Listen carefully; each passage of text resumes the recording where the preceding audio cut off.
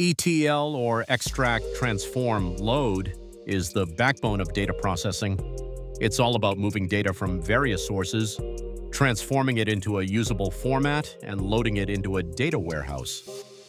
Now, when it comes to ETL testing job or task, the challenges are real.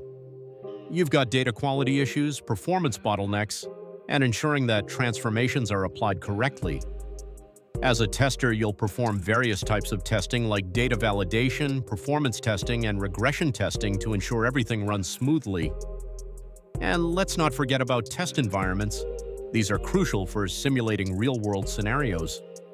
Examples include development, SIT, pre-prod, UAT, OAT, staging, and production environments.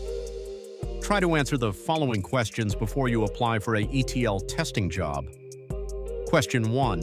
What are the main challenges in ETL testing? Question 2. What types of testing do you perform in ETL? Question 3. Explain ETL as a process and why is it used? Question 4. What are test environments and can you explain some? Understanding these fundamentals is what sets you apart in interviews and helps you truly get into a ETL testing job.